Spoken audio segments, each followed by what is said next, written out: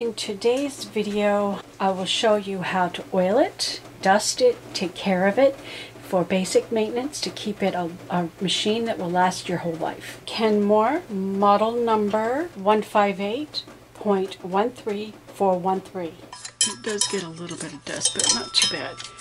Most of the dirt and stuff's going to be down in here. The places that it needs oil will be right up here. I like to look at, see how the parts move. Look at all the parts. This shaft, where this is going up and down, that's a place that needs to be oiled. Right here, it needs to be oiled. Right here, it needs to be oiled. I could probably reach that better from up top. But right in there. When I bought this machine from a person off of Facebook from the marketplace, because I was looking for another machine, first thing I did was take it apart to make sure it was well oiled and clean, because some people neglect their machines. They don't take good care of them, and I just wanted to look at all the parts, make sure. I think I got this for $100. I don't know. Maybe it was less. I can't remember the price. I like to move it so that that thing comes up to the top so I can reach it better. Basically, where two parts will join and run against each other, that's where you need to oil. And it runs quieter and smoother when it's well oiled. Right, the places that it needs to be oiled here will be right there's one, and where these gears are. And I like to distribute the oil by stepping on it. And right in here, and also right here, there and there. All the moving parts.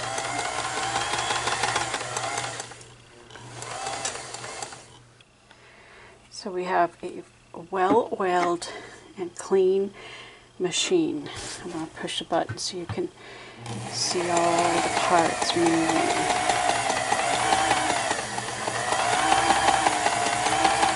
A well-oiled machine is a good working machine.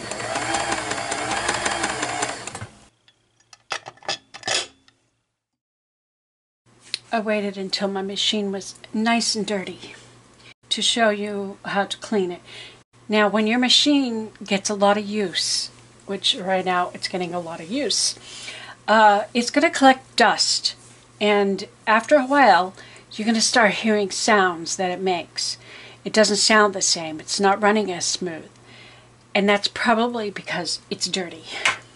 Also, my bobbin ran out, and I'm going to take time to do this video because I need to refill my bobbin. Okay. I'm going to take our bobbin out. These two files and these two parts come out. And take my little brush and just clean out everything in here. You see there's lots of dust. It's a good idea to remove this plate and dust in here. All of this, everything here gets really, really dusty. Now I'm going to take off this plate to get it down in there just to see if it needs to be dusted. So what I want to do is I'm going to loosen, take my presser foot off, just so I've got a little more space, so I can see some dust here. And then I'll use my screwdriver, and the screwdriver, it's short, but still, it's hard to fit in here. I have more room on this side. Take off this plate. You can see the amount of dust in here around the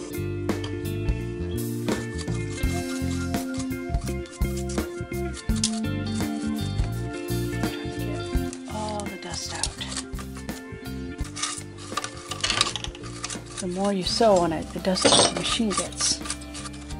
I have been doing a lot of sewing, so.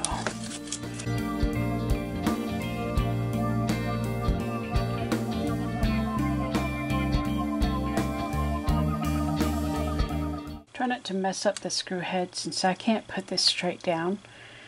I have to do it sideways, so you have to be, sometimes that wears out the screw and the screw head gets kind of messed up. I've turned my machine over. This is the bottom of it. Removing these screws here, the 3 screws, here, here, and there. Take off this plate. Turn it on so you see how that's moving. And this is moving right here. So here are places that need oil. Right there, right there, and right there. Okay. All right, now we can take that off. And wow. Look at the dust that is under there.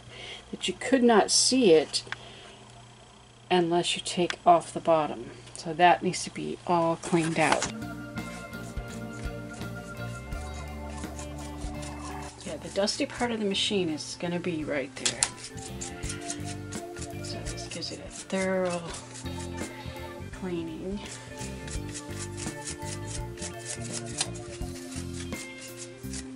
This machine has been used practically every day for the last 6 weeks. I have sewn 626 masks. Okay, and there are 2 places that need oil in here. Right there.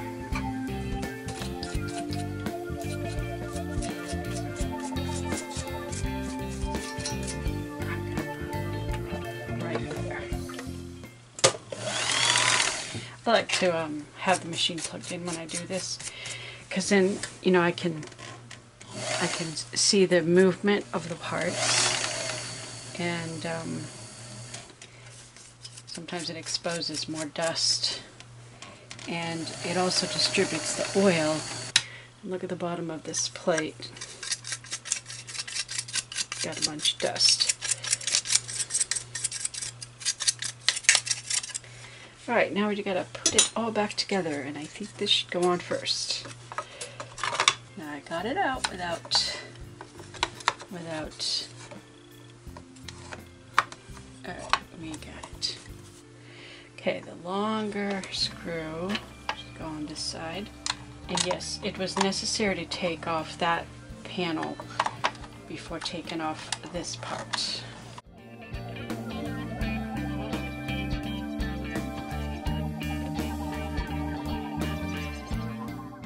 Now we put this plate back on.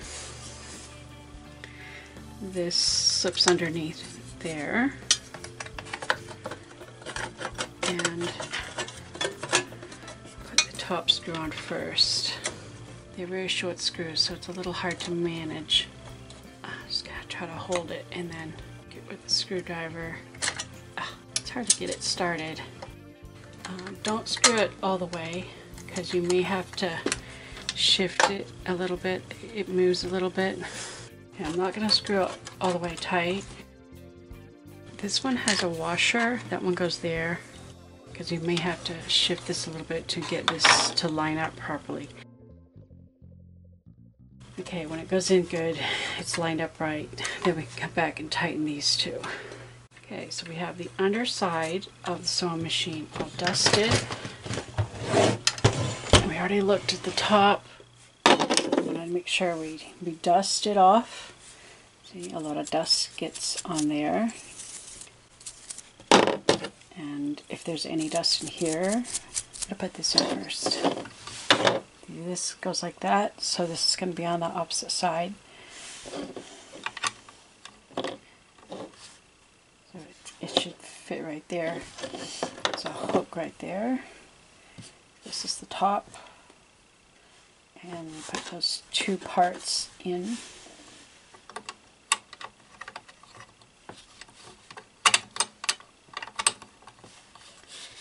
And then these little levers with a bump on it It fits into this little slot and that holds it in. But it's a good idea to keep your machine well dusted and an occasional oiling with some machine oil, and you'll have a machine that will last you a lifetime, especially if it's one of these old vintage sewing machines that has all metal parts, which means it's a heavy machine, but I prefer that. I have no confidence in plastic. I think every part of this machine, except for this stuff right here, is the only plastic on it. But all the working parts inside are metal, and that I have confidence in. Metal.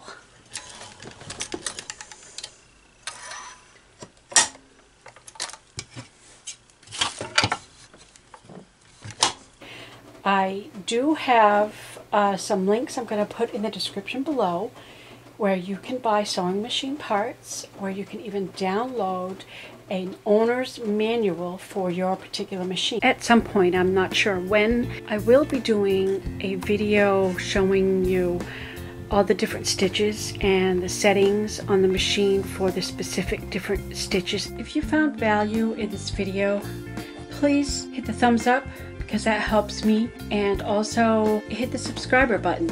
And I have a really cool sewing project that's coming up, and I just know you're going to love it.